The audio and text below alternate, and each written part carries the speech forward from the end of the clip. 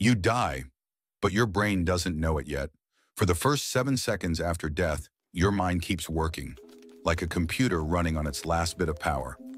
Your brain releases a wave of electrical energy, a final spark scientists call a death surge. Memories flash before your eyes.